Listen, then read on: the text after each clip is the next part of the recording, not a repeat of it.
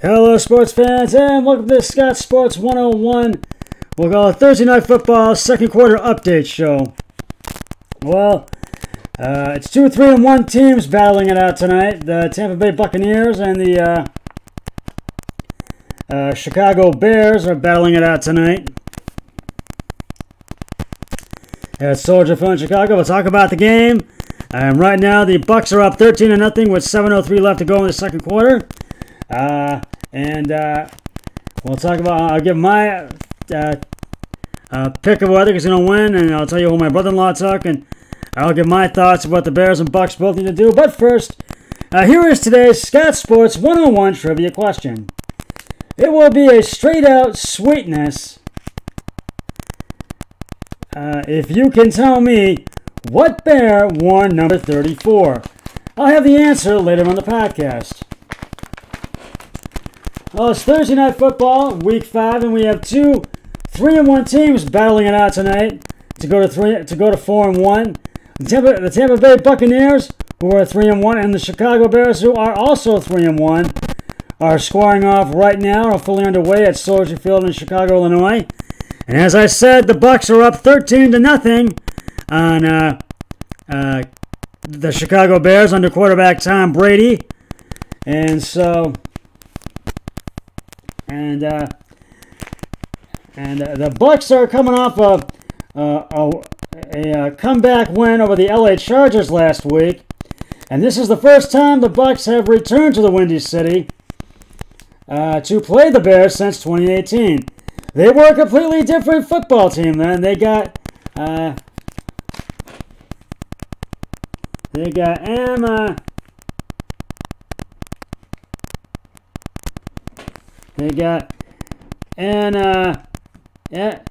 annihilated 48-10, excuse me.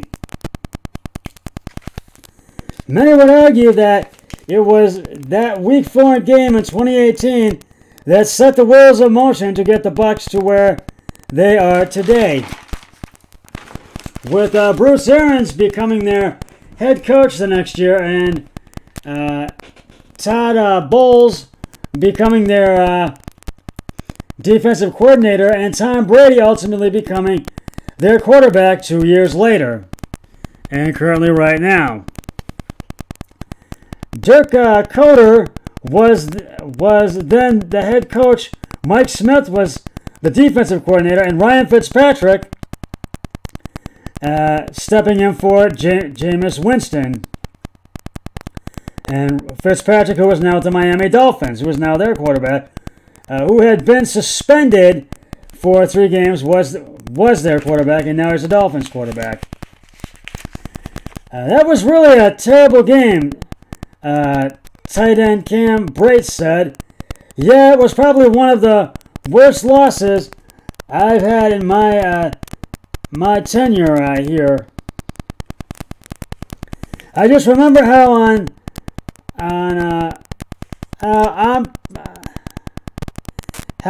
point Bears quarterback Mitchell Trubisky was in that game. That was like my takeaway from that game, excuse me, and he was incredible. Trubisky threw 6 touchdown passes, and it was Wheel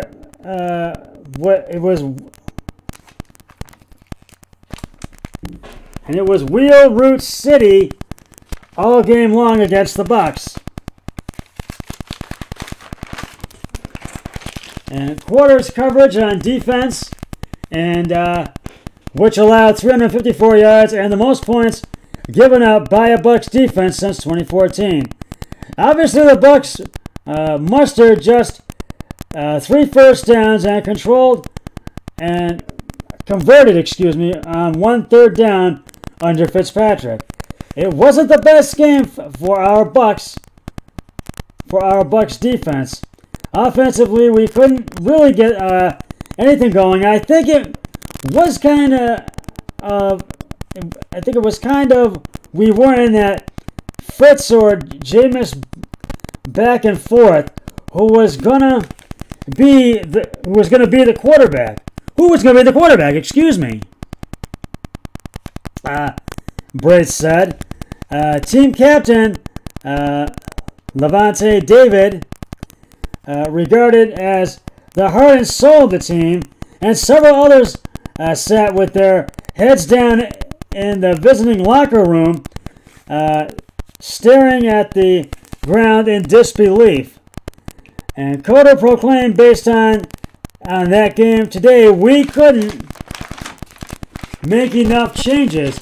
We should fire every person that was on the field today, starting with me.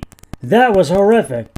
They held on to Smith for one more game, and that was a 34-29 loss at the Atlanta Falcons following the bye week. Cota would join him at the end of the season following their second 5-11 season. So, I believe only 3 guys are still here. I think it was Carlton Davis, Davis the third, his rookie year. Jordan Whitehead, Whitehead's rookie year. Me and Will Golston. It changed a lot, David said. I know we still kind of have that taste in our mouth. That was one of those games where you just want to forget about it. But you can't forget it. General Manager Jason Litch lured Aaron's out of retirement, excuse me.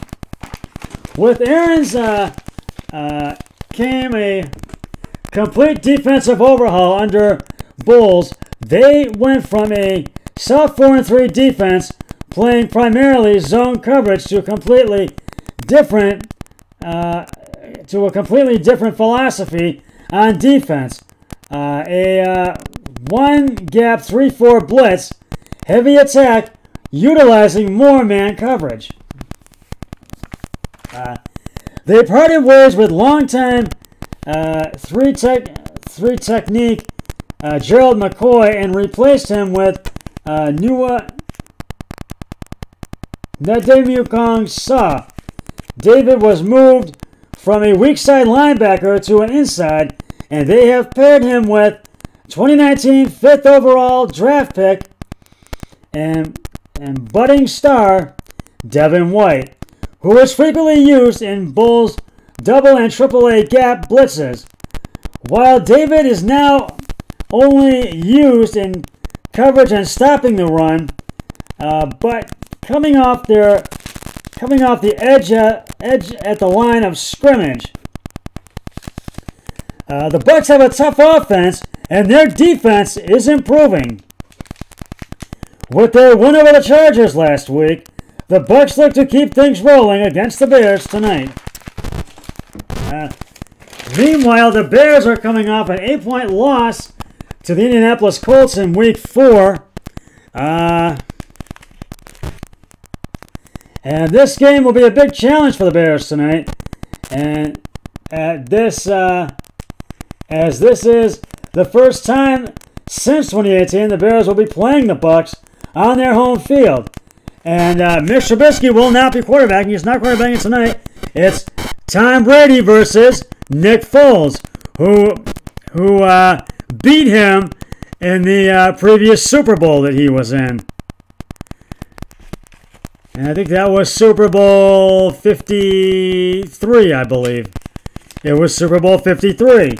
And I think it's going to be a good game tonight.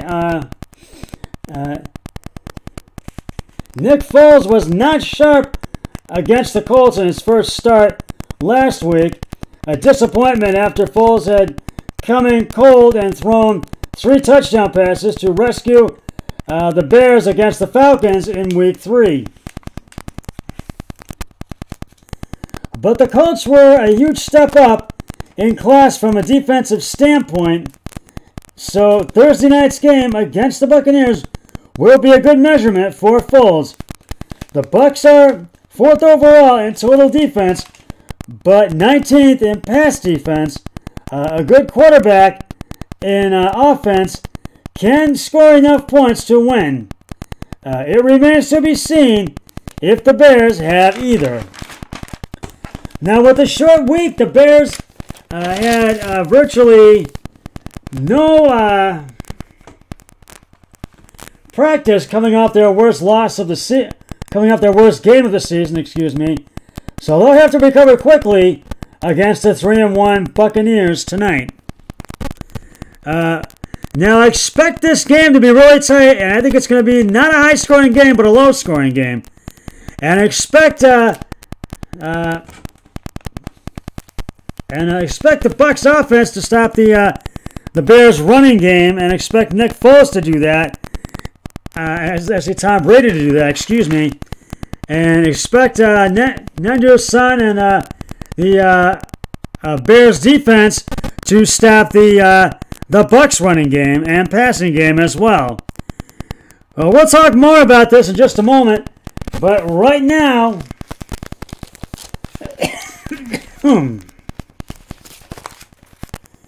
it is time now to reveal the answer to today's Scott Sports 101 trivia question. It will be straight out sweetness if you could tell me what Bear wore number 34. And if you said the late great Walter Payton, you are correct. The NFL's Man of the Year award trophy is named after Walter Payton for his contributions off the field as much as on. Payton was a 9-time All-Pro and is considered one of the most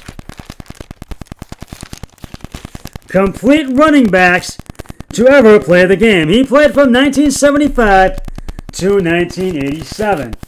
And I will have the another trivia question on my next podcast, which will be on Scott Sports 101 NFL Football Sunday early games pregame show, so stay tuned for that. So, now getting back to tonight's game, as you know, the Bears are up 13-0. The Buccaneers are up 13-0 in the second quarter, and I think it's probably down to either 2 or 3 minutes left to go till halftime. And I really I'm going to give my Thursday night pick of the week. I have taken the Tampa Bay Buccaneers to beat the Chicago Bears. And also my brother-in-law Eric Hoyle has taken the Tampa Bay Buccaneers to beat the Bears tonight in Chicago. And we'll let you know. I'll let you know if we both won that game once the game has concluded. And I'll have the other picks, all my other picks for you on Scott Sports 101 NFL Football Sunday early games pregame show. Well, that's just about going to wrap it up for the Scott Sports 101 Thursday Night Football second quarter update show, and expect both the Bears and the Bucs to have a really tight game tonight. I'll be back with the Scott Sports 101 Thursday Night Football postgame show once the game has concluded. But until then, always remember, be a team player each and every day in every way possible. So long, everybody. 3, 2, 1, I'm done.